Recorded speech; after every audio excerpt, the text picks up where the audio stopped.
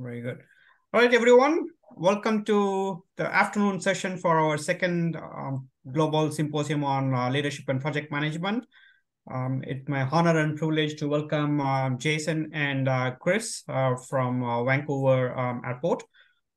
Chris is a transportation executive with over 20 years of experience in commercial operations, business development, and product innovation. In his current role as Director, Technology Development at Vancouver Airport Authority, Chris is responsible for developing and commercializing new technologies designed to enhance business value and to support the airport's community and the economies that supports it.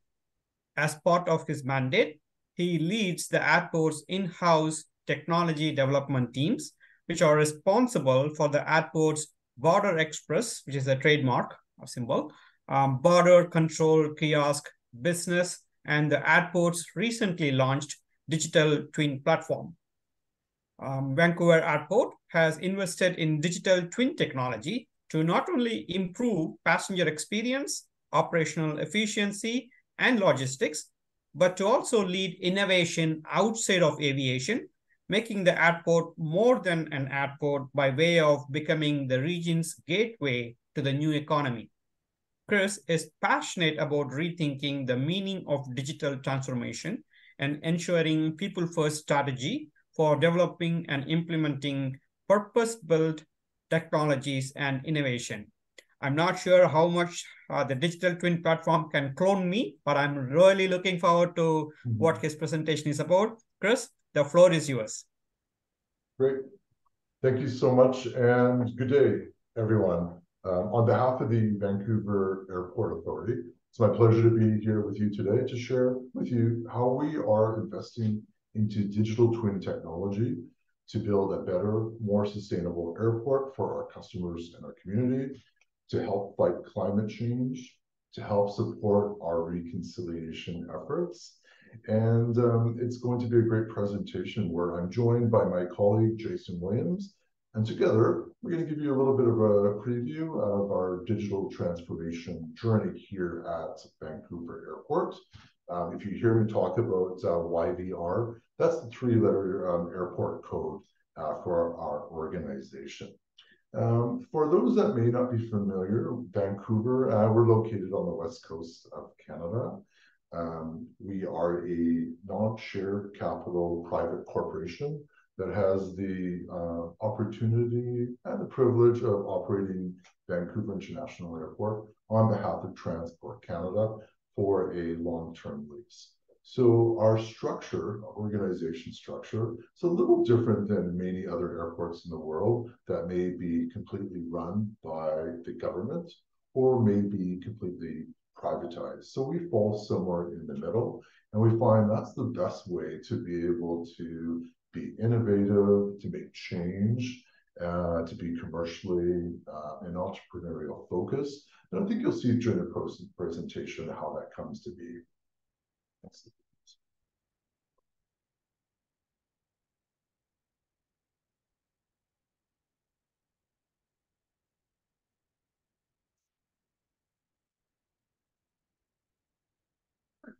So before we begin, we just want to acknowledge that our airport, Vancouver, resides on the traditional and unceded territory of the Musqueam people. Back in 2018, the Airport Authority and Musqueam signed a long-term friendship and sustainability agreement. And this lays the pathway for moving forward together to achieve a sustainable and mutually beneficial future for our community and the lands on which we reside. Jason and I and our team are honored to be able to have the digital twin technology that we're developing to be able to support this agreement by using technology to showcase Musqueam culture and language and history, and to be able to provide meaningful employment to residents of Musqueam through this exciting new technology development. A little bit about Jason and I. We both work for the innovation team here at YVR. Our mandate is quite simple, and that's to invest and to develop new and purpose-built technologies. And I'm not talking about technologies that are kind of off-the-shelf solutions. These are new kind of innovative emerging technologies that we develop in-house. And our first mandate and priority is always to serve YVR, to serve our challenges. What we found in the past, though, is if we can solve a challenge here at our airport, chances are other airports in the world could benefit from our technology. So that's a second mandate, is that if we come up with a home win technology, we'll also go out and we'll commercialize it and sell it to other airports and industries around the world. What that allows us to do is to create new revenue streams that we are able to reinvest back into innovation and R&D for our technology departments. One of our probably largest successes, biggest successes in the past, was the creation of our Border Express self-service border control solution. So if you've seen these kiosks in the past when you're traveling for clearing either Canada Customs or US CBP, or perhaps at one of the international locations, not a lot of people know that that's a homegrown technology that was invented here at YVR. So again, what we're going to show you is the next iteration of what the technology that we've been developing, and that's our digital twin platform. Before the demo, I just kind of like to talk a little bit about why we decided to invest into a digital twin platform.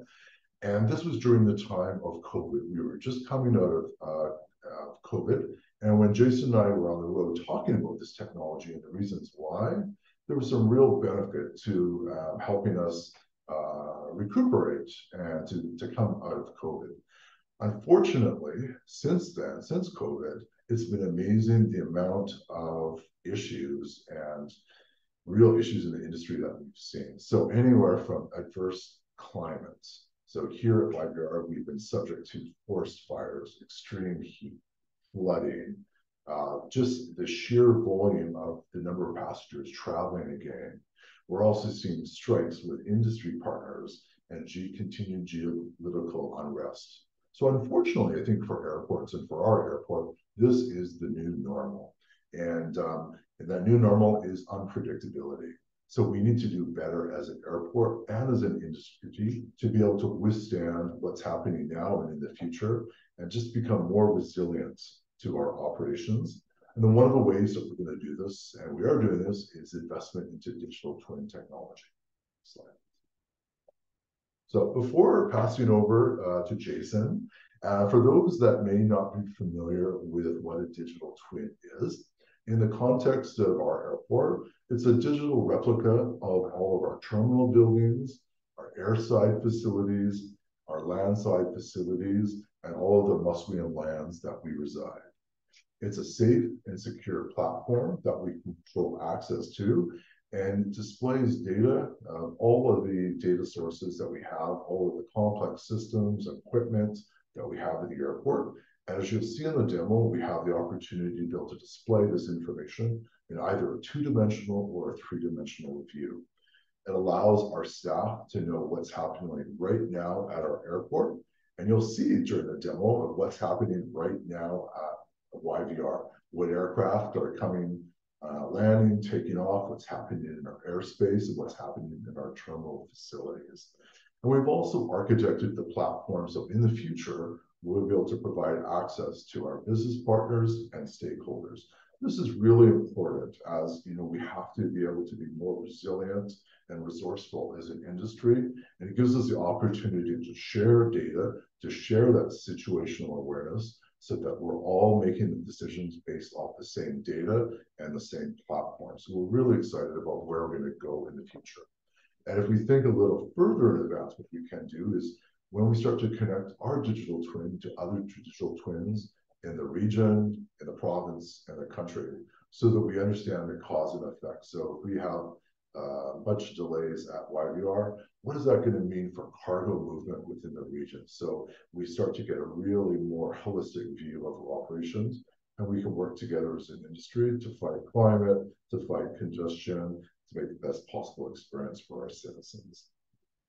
Some of the benefits that we have for investing in the digital twin: operational efficiencies, cost reductions, make better, faster decisions using data. And one of the ways that we do this is we make this available, the digital twin, to all, I think right now we have about 600 employees that have access to the digital twin. We make it available on iPads, on iPhones, and the PCs. So we're really, again, democratizing data, making it available to everyone. Feedback has been fantastic. It's not meant to replace our staff. It's just meant to be able to provide those digital tools. And what we're finding that it allows our folks to be able to focus on more high value work and let the digital twin and some of the background systems, run the airport and create alerts when necessary. Now, I'd like to pass over to Jason, as I said, who's going to take you on a tour of our digital twin. And then at the end, I'll conclude with a couple of words on how we get the work done, and then happy to respond, answer any questions. Thank you.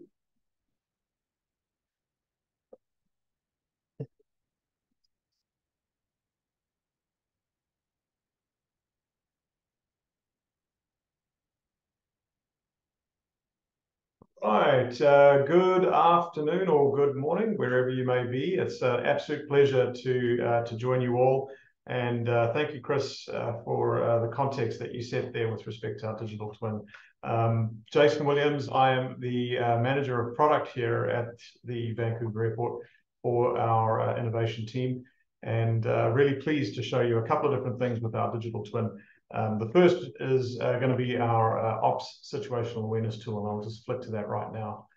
So hopefully that video is still working on your end and you can see all of this.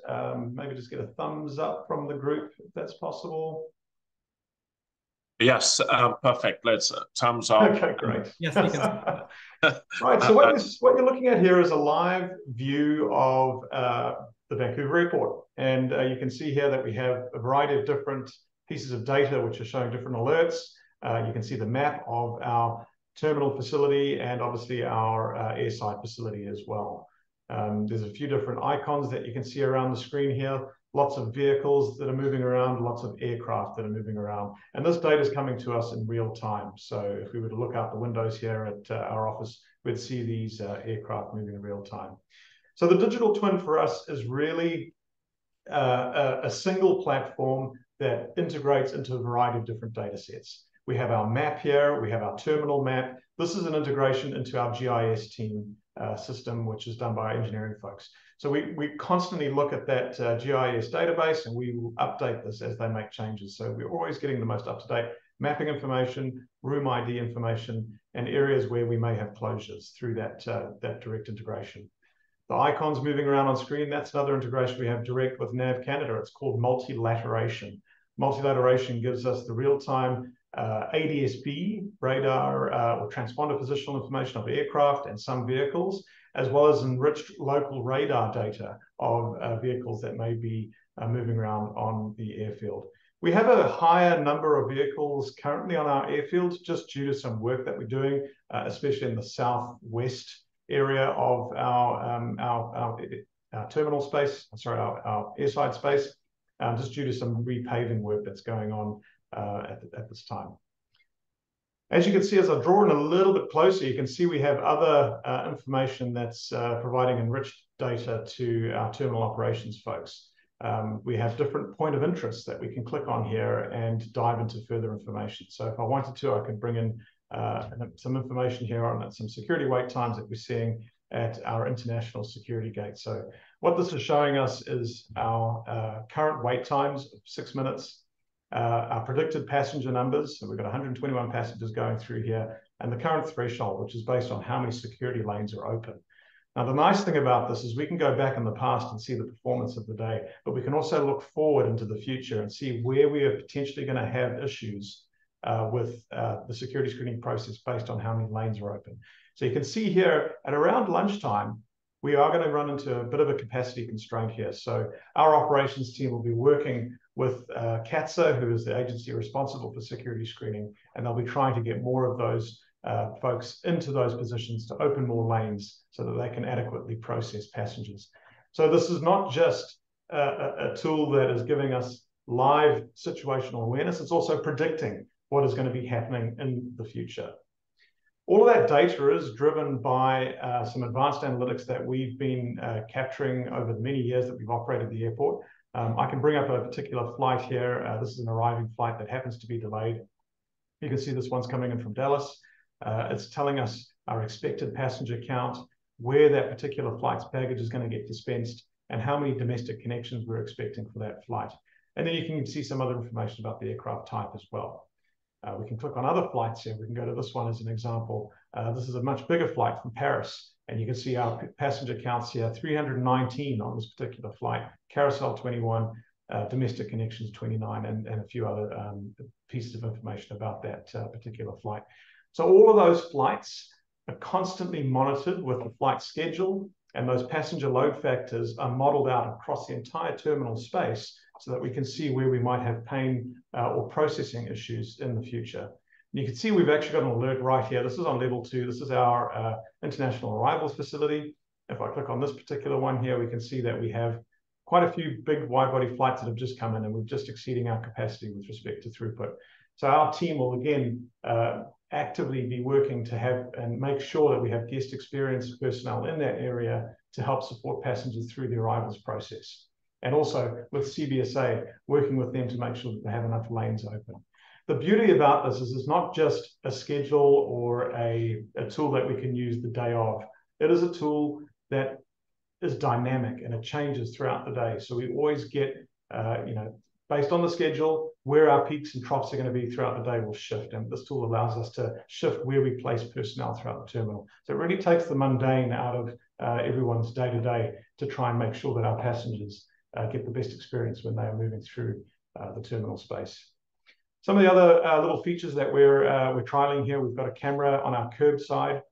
So this is a real-time view of one of the cameras that's picked up a loitering vehicle. So you can see it's the vehicle marked in red there has been longer than 10 to 15 minutes. And it's obviously an issue for us because it creates a capacity problem, but it's also a security concern. So this can be sent as a push notification to our curbside officials, and they can deal with that and move that vehicle along. And you can imagine us positioning this across the entire curb front and giving us that automated way of prioritizing which vehicles need to be moved on. Something we've also done just to enrich our data is in our domestic terminal, we've deployed a lot of IoT sensors which are capturing the real-time counts of passengers as they move through different facilities. So again, I can click on the security point of interest here, and you can see we've got our existing data insights here for this particular one.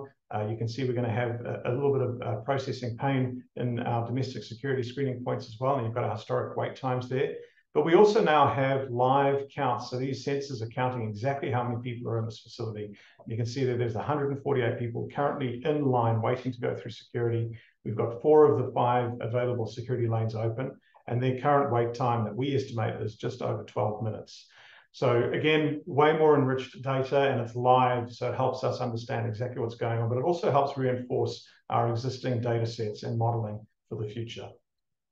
We can do the same thing for our domestic airline travelers as well. So you can see here, this is an Air Canada example. Their regular check-in, they've got 2 of 9 lanes open. There's only 3 people waiting in line there, so it's pretty quiet for them. And then their priority lane and the associated wait times here. So 5 minutes, just under 6 minutes there for regular, and for priority, there's more people waiting in line there, so they're having a longer wait time. Not so good to be a priority passenger for Air Canada today. And then again, you've got the overall statistics here of the live passenger counts. So you can see just by diving into this, how many passengers we have moving through each terminal and each process, and the total for this particular hour, and what we're going to be seeing in the future. Because it's GIS, we also have that enriched way of searching for a room. So I can just search for a room here. Just type it properly. This is a room ID, so and it'll take me to exactly where that room is, and it tells me all the information about that room. So this is a pre-board screening area, its size, and the security status of that area. Or if I just wanted to click on one, I could do that as well. So I can just click on the space here, and it can tell me that this is a commercial space. It's in the international area. It's security status as well. What floor, very, very useful for people who are trying to navigate the terminal, especially if they've never been here before and they're required to go and do maintenance or things like that throughout the facility. It's the biggest building in BC, so over 4,000 rooms, not necessarily the easiest place to navigate if you're new. Right on. So I will now move to, so this is our ops tool. This is designed to support our guest experience folks and our airport operations folks. I'm now going to move over to another module, which we've just released, called the Intelligent Airfield. This one leverages our 3D modeling capabilities. So back in COVID, during the pandemic, we had the opportunity to scan the entirety of our airfield. So we used a combination of LiDAR and photogrammetry to scan all of the areas, so terminal buildings and also land surrounding the airport. And we're able to produce this really high fidelity model. And we're obviously starting to use that in this space here as well. So you can see this is just a bird's eye view. The data is very, very similar, but this is more focused on airside safety and airside operations. So you can click on an aircraft here as an example, and you can see that aircraft's current journey and where it's headed. You can see its flow, and if you wanted, you could pin that, and then you can click on another one here and bring that up as well, and keep an eye on these two aircraft. Really, really useful for decision making, especially when we're in a regular operation. And a regular operation could be a snowstorm, or it could be bad weather, or it could be a peak demand hour where we have lots of flights coming in or leaving, or perhaps we have an asset like a runway out of service. These tools are very, very helpful for people who are responsible for coordinating all of the ground movements on our airside area. So you can see here for each of these particular journeys, I can click on here and I can see the time associated with each phase of the journey that aircraft has been in. And again, I can also take a little peek at some of the GHG emissions for this particular aircraft. And this, again, is based on that data that we have with respect to the position, the speed, the aircraft registration, which allows us to look at what kind of engines are on the aircraft, and then discern what the carbon emissions are of that aircraft. So very, very useful tools to help us track that. We've never had anything like that before. It's always just been an assumption. So what we're now doing is we're setting ourselves a baseline where we can capture all of that data. And then in a couple of months, we might say, okay, let's change our gating strategy, or let's change the way we use some of our runways. We now have a way of measuring the impact of changes like that. So huge benefit, not only to our airline customers, but also to the environment as well. Some of the other things that you can do on here, again, it's all around the airside safety and usage piece. Again, that that GIS integration allows us to have all of our surfaces identified here. And you can see all of the different aircraft that have been using this particular runway, and whether or not vehicles have been on that runway to do an inspection. So the last hour, that's how many aircraft we've had on the runway. Likewise, we can do the same here in the south. Again, combination of all the aircraft and perhaps vehicles, but no inspections in this last hour. And the same thing we can do here for vehicles as well. So I can click on a vehicle, it's telling us our speed. We can generate alerts here that if a vehicle is going too fast or it's exceeding its speed limit, we can obviously use that. We can start to track the path of various vehicles that work on the airfield. So snow removal is one, or our wildlife patrols, tracking where our patrols are going and where they probably should go next, because they may not have been in a particular area within a given time. And likewise, if we are doing lawn mowing and things like that, which patches of the airfield have been mowed and where would the next logical one be? Believe it or not, the way they do that now is a little bit archaic, and they are really, really looking forward to using this tool to help them do that. You can see here we also have our gate alerts, very similar to what we had in our other module. Again, just providing that same enriched information. And if I wanted to see this aircraft here as an example, it should be able to take me to the gate. So we know we're going to stand 58 here, so I can pin that and I can quickly go to gate 58 and check the status of that gate. Very, very useful information. And I'll just see there's a relatively new feature that we have here. You'll see this arrivals swim lane. This is a tool that's really designed to help our baggage folks. So you can see here, this particular gate has got a baggage delay.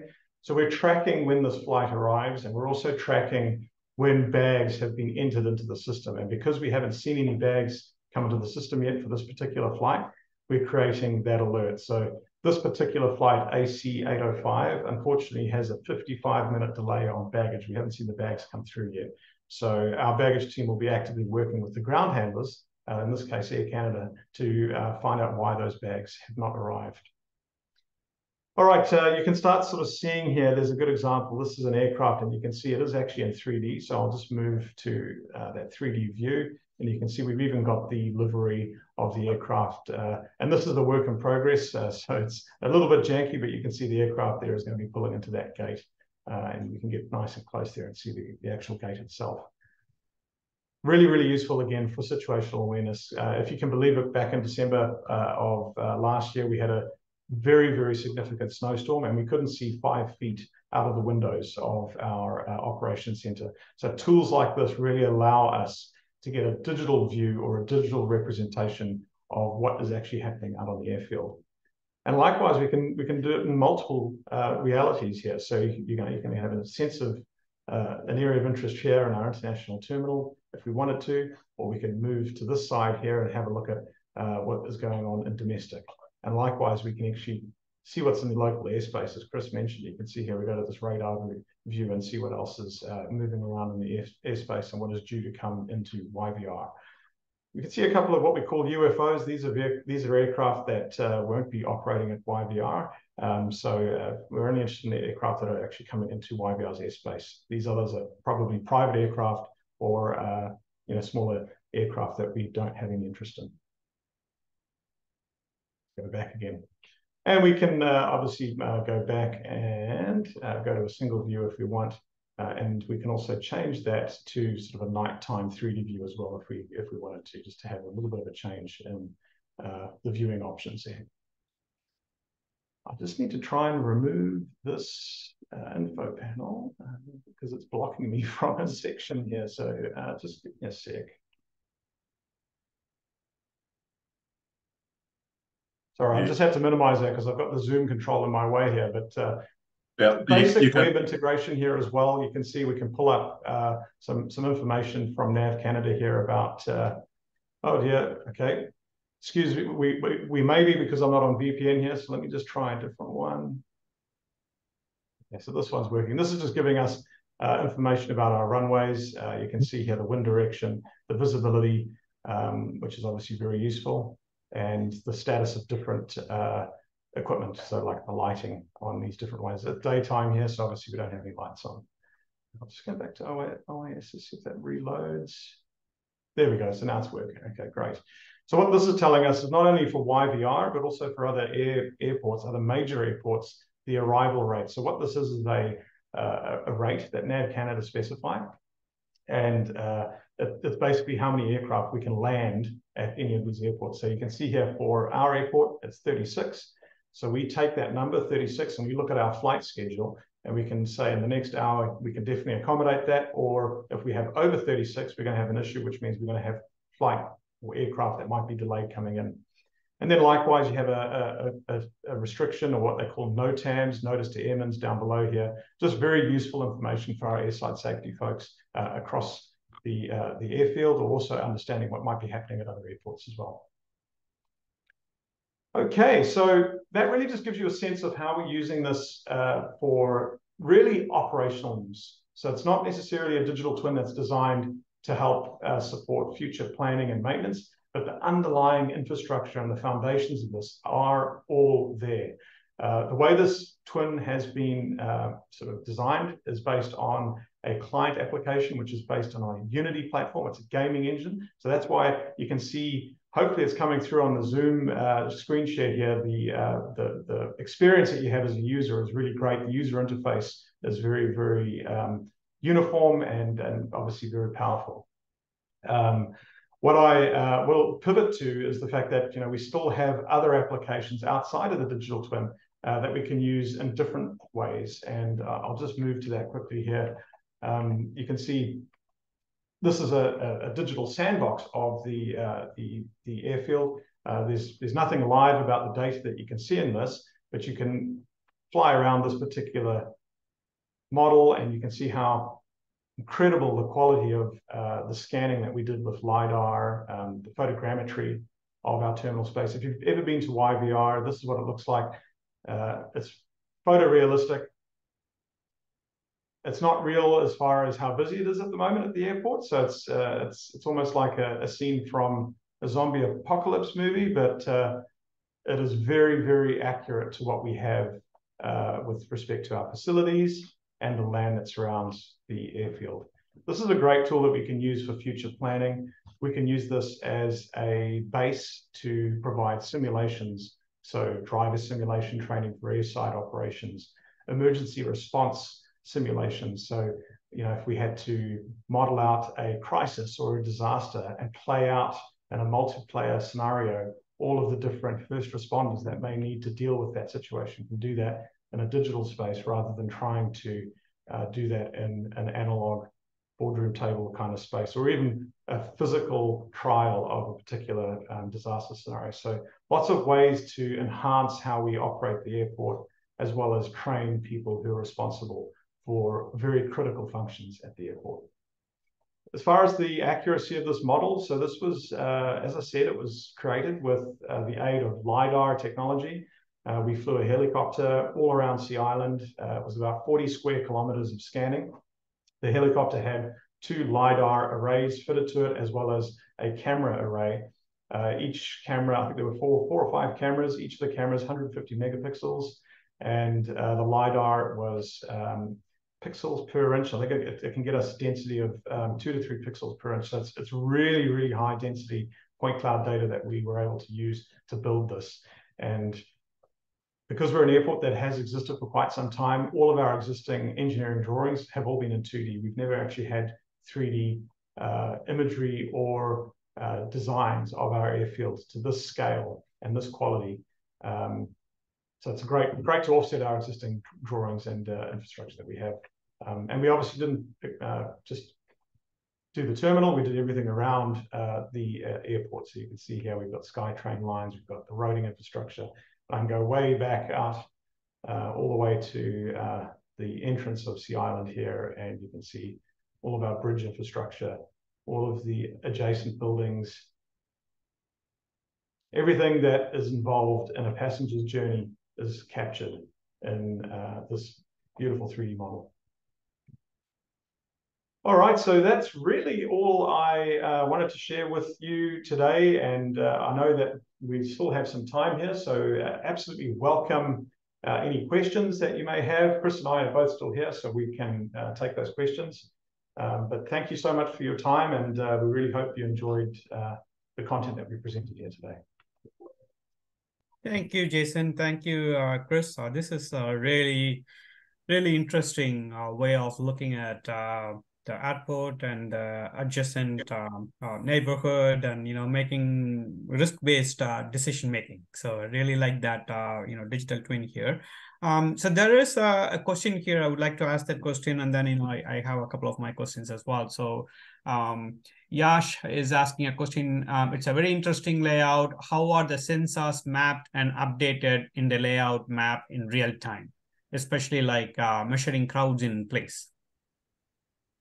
So I think so for us, there's a variety of different things there. There's real-time data that comes to us from IoT sensors. So for our passenger counting, as an example, it's a combination of stereoscopic cameras and LiDAR. So we have an array of LiDAR sensors that are constantly counting how many people are in areas, and then we get those different metrics live from that physical-based system. But then there's also a combination of database feeds that we get. So live status of flights, as an example, is something that we get as a feed from our FIDS, our passenger flight information display system. So all of that stuff just gets fed up into our cloud-based infrastructure, and then it gets broadcasted to the client application, which is what you see on screen here, through the use of APIs. Hopefully that covers off the answer to the question. I was just going to add to that, just again, going back to resilience for our airport, for our industry. One of the things we've learned the hard way through COVID or through some of the adverse weather is that we were reliant on a lot of data from other sources. And that data may not always be forthcoming. It may not always be accurate. So again, one of the bases for investing into new data and owning this platform is that data ownership. And as I said, we want to be masters of our own destiny when it comes to using data the right way and not always having to rely on airlines or business partners for that data. So again, you're going to kind of see that continued investment into data so that, as I said, that we are, we're successful despite, maybe what the lack of data from business partners and all that just brings that resilience. Thank you. Excellent, excellent. Thank you. I'm pretty sure there's a lot of data that's coming in, which was one of the segue questions that I wanted to ask, if that's okay. I'm sure there's a lot of operational data stores that you are having, like, many sources of data here. And this amount of data is coming in real time, but at the same time, you need to actually, do some kind of ETL, like, extract, transfer, load, kind of cleansing the data before you are able to report real time on it. So can you walk me through the process of how it is done in a real-time scenario from multiple different sources aggregating, and how you are able to report that in real time? Yeah, sure. So we have really good feeds to begin with. So when you look at things like MLAT and the feeds that we get from our IoT sensors, that real-time data is already cleansed and it comes from dedicated systems. So we haven't developed our own systems to get that data. We've bought off the shelf, or we subscribe to off the shelf solutions that already provide that. So that obviously helps, and it all gets presented in one place, which is obviously a great form of making it more efficient for our folks at the airport to use it. Where we have things like passenger volume counting and things like that, it's a little bit more complex. So we use a combination of different data sources, but we also have a dedicated advanced analytics team who are consistently going back on the historical data. So this historical data is what we actually use to forecast what we have in the future. Because believe it or not, even as an airport, we don't get real-time load factors, which is the number of passengers we're expecting on each flight. We don't get that from our airlines. We have to come up with that ourselves. So we get the data from a variety of different sources, historical flights.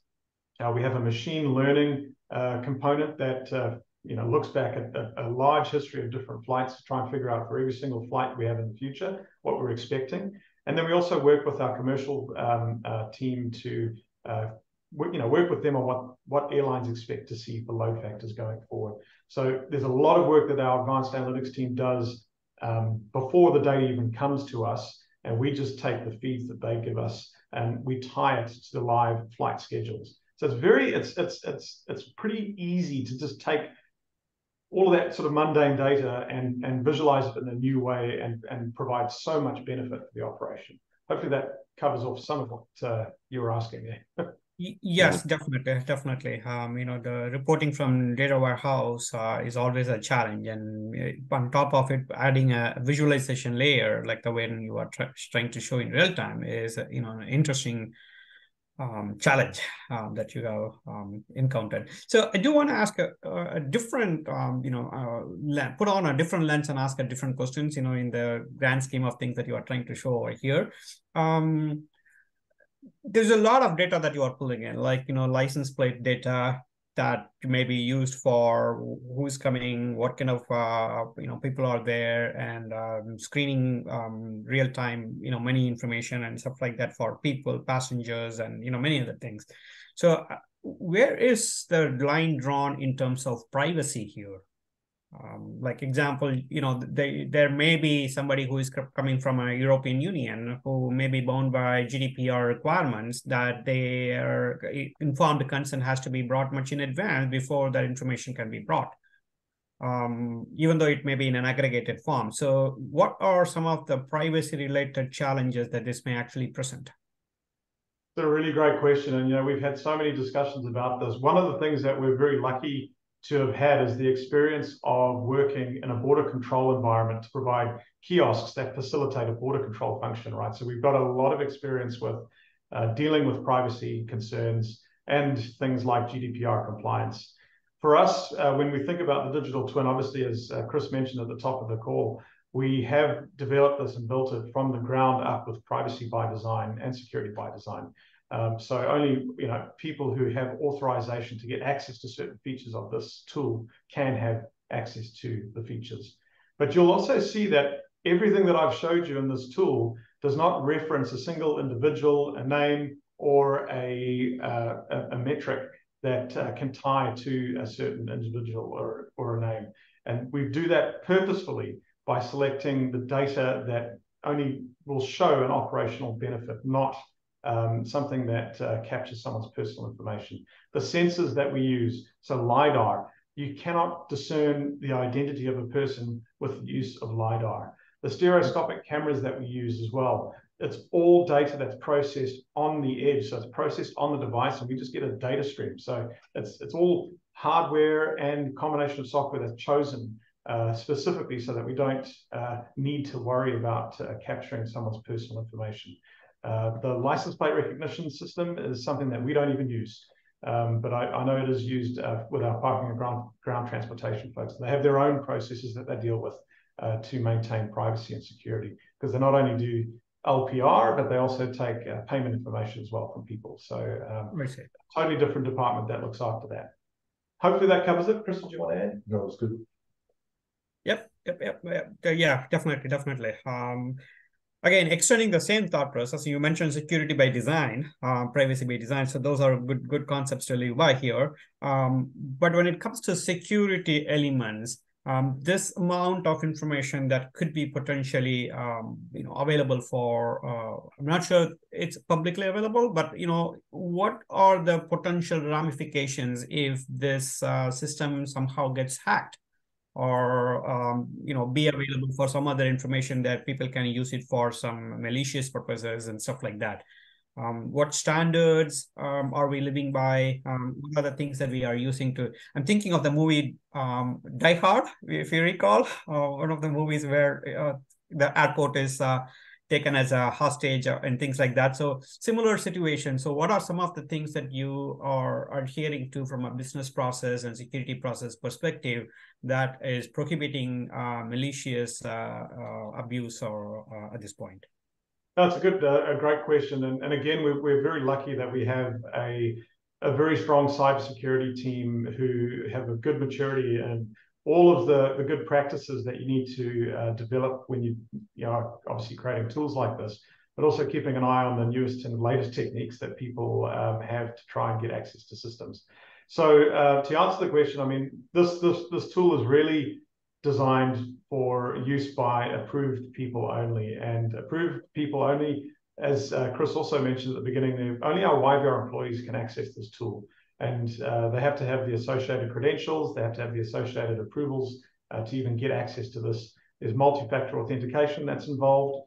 There's a variety of just good basic cybersecurity policies and processes that we've built into the, to getting access. As far as, like the, using it for malicious intent, that obviously can happen, but I mean, you could probably do the same with other tools like Google Earth and things like that. A lot of the data that we're doing here is really an operational lens on what we expect to see in the terminal in real time and what we expect to see in the future. So it would be very hard for a person or an organization with malicious intent to get access in the first place, but also to even derive some kind of operational decision that would result in a negative impact for the airport. So hopefully that covers that one as well. Yes, I'm just trying to gather more. Yeah. So I was going to add, we did talk about, how in the future we will provide access to trusted partners, and we're not going to rush that, right? Because we want to make sure then that the architecture, the access is controlled and secure. So we will take our time to make sure then that when we provide access to a partner such as Air Canada, that we're only providing access for data that is relevant to themselves and not perhaps to a competitor. So again, lots of work for us to be done in that space. We're not going to rush it, but it is definitely on our roadmap. Definitely. Now, I completely understand that, Chris. Lots of work being done on that particular area. Now, I do want to ask one more thing. So I'm sorry, I'm asking a bunch of questions over here because this is a really interesting thing. There is the standard, the DO 178 standard for software development or any software that is actually used in the context of the airborne software. Do you think this will be, the digital tool will be bound by that, or some elements of that will be bound by that? I'm just trying to ask for my own clarity. Just remind me, would you mind repeating the standard again? It's called DO 178. For software used in the context of airborne safety. Yep, I think that's definitely one of the ones that we're following, and it also just the standard practices, DevSecOps and things like that are all baked into the process that we follow when we are developing tools like this. Okay, so besides the people process, there are some standards that govern this particular kind of thing as well. Absolutely. Now, one last thing, and then I'll definitely keep quiet. Promise that. One last thing. Supposing the system is unavailable for some reason, we don't need to go into the details, but for some reason the system goes offline and it cannot come back. What are some of the top challenges that you will run in maintaining your airport? That's a great question, because that's very, very true of other solutions that we've come up with for border control and things like that. When the system goes down, it can turn into turmoil. So change control is really the ultimate governing aspect that we need to look at there, as far as, we're replacing certain processes with tools like this, but there always has to be a backup. And that's all built into our change control processing with each department, depending on what they're going to be using this for. So that's the best we can do. But we also build all of our infrastructure and the systems that support this with the 5 nines of reliability, so that we don't have issues or outages, and multiple pathways for data to flow instead of just singular pathways. So redundancy, not just with the devices that you're using, but also with the infrastructure that supports it. Excellent. Thank you very much, Jason and Chris, for answering all the questions. I really appreciate it. I have tons of questions, but it's not about me. Let's go to some other people who ask questions. So there is one question from a person here, Yash Trivedi. How much impact did this tool have for the operations team in terms of making it easier to monitor disaster management and traffic control versus the earlier analogous system? Can we have such a LiDAR-based monitoring system for detecting and alerting forest fires automatically? I think two different questions, but by the same person. No, it's good. I can give you an example where, again, I'm going to bring up the December 2022 snowstorm that we had here in Vancouver. Obviously, we have snow in Vancouver, but that particular snowfall event was unprecedented. So we had like a month worth of snowfall in 2 hours or something like that. It was really bad. And again, visibility was impossible, not just for aircraft, but also for people working in the space. This tool really shone in a regular operation like that. We were able to see where aircraft were positioned, where they may have been stuck, and where we thought gates needed to be prioritized with respect to snow clearing. So it actually helped us a hell of a lot during that snowstorm event. So really, really good for crisis management from an operational perspective. But then, as I said, when I was showing you the 3D model, that model is so accurate that it can be used for things like disaster planning and scenarios where first responders can use it to practice out different events. Not just doing that maybe once a month, but on a weekly basis, and going through a variety of different iterations of a particular disaster. And if a disaster is big enough in the true sense of one that may occur at the airport, we wouldn't just rely on the people that we have at the airport, because like most airports, we're a little city, we have our own fire department, we have our own police. We will always ask for support from outside suppliers, outside agencies from different municipalities to help with scenarios. We can use this tool to help train them and get them familiar with our infrastructure in a very efficient and easy way. So there's so many uses for this. We always just say it's limited to your imagination and the ability of the development team that you have doing all the work to code it. I just want to add to that. So we're also interested in testing and trialing sensors in perhaps some of the waterways. So we're located on an island. The airport is on an island flanked by rivers and the open ocean. So what happens if we get a normal amount of rainfall? So by providing sensors in the rivers and monitoring their heights, and to be able to show them that where the causative effect for a half a meter increase, what is that going to do to flooding on the airfield and situations like that? So great opportunities to explore even more options when it comes to climate and the issues.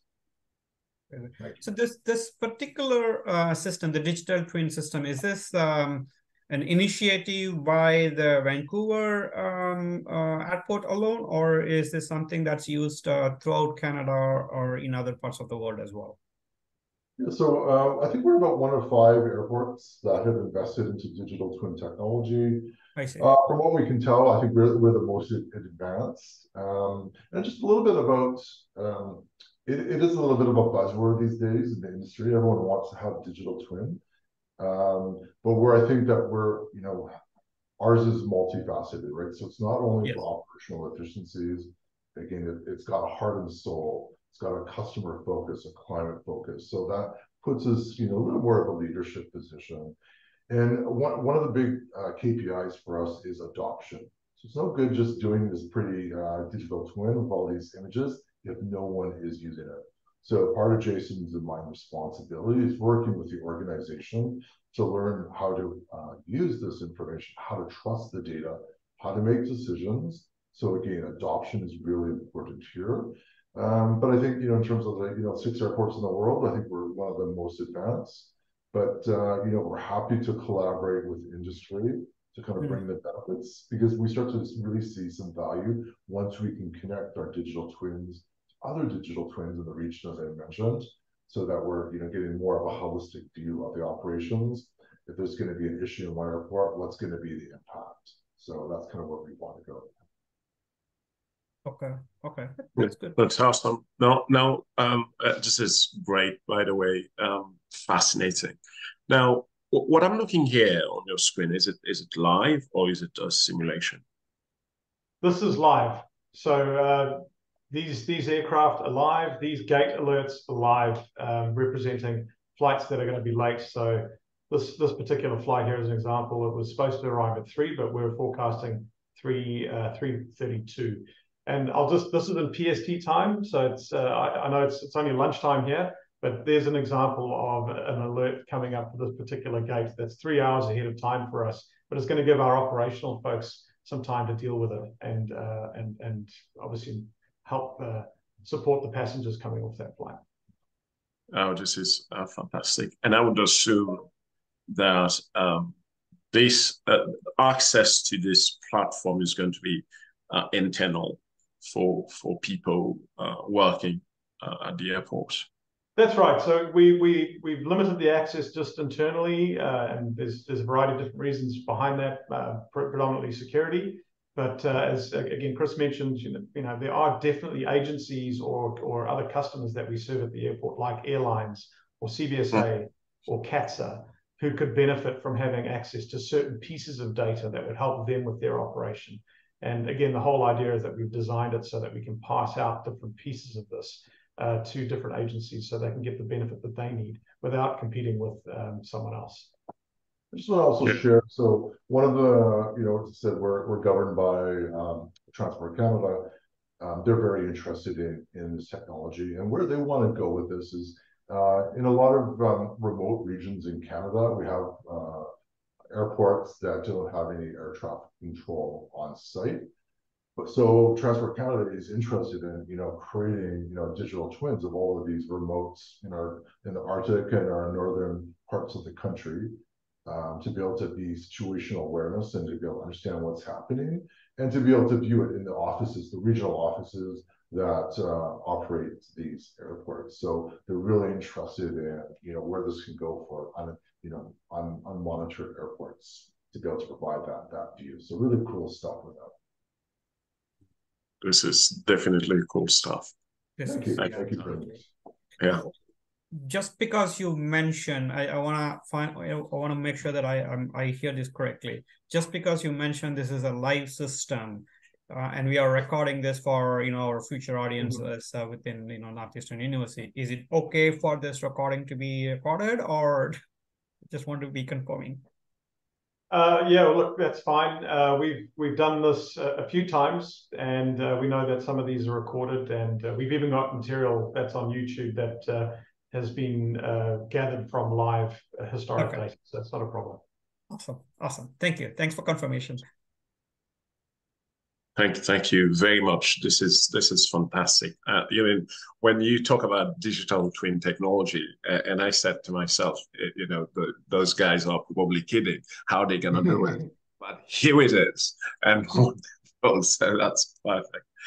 Awesome. Yes. Awesome. Yes. Thank you. Yes. I'm just looking at the chat. There seems to be no questions. So it seems like all questions are answered. So one last question. So if we would like to hear or learn more about this digital twin technology, where do you think our listeners can go and learn more about it? Yeah, certainly just to reach out to myself, and I will help get the team ready if we want to have more discussions. Part of our outreach is also working with higher education. So, how can we help support, new training, new views? In the future, how can we provide a cut and paste of the digital twin with some fake data so that higher work and, organizations and educations can use it to test and trial, right? That's the whole concept of the sandbox. We really want to get into there in the future. A lot of students come up with, hypotheses or new products that they want to test and trial. What a great way to be able to do it in a sense like this, using data in a real kind of environment. So definitely please reach out to myself. You can pass on our contact information. We'd be happy to facilitate any further discussions. Thank you very much, Chris, and thank you very much, Jason. This is a phenomenal presentation. It's phenomenal drive through the entire Vancouver Airport. We flew through. Thank you very much. Really appreciate that on behalf of everyone at Northeastern and the Global Symposium, and on all our listeners over here. Thank you very much. Big round of applause. Thank you. Thank you. Thanks, everyone. Thanks, everyone. Bye-bye. Bye-bye.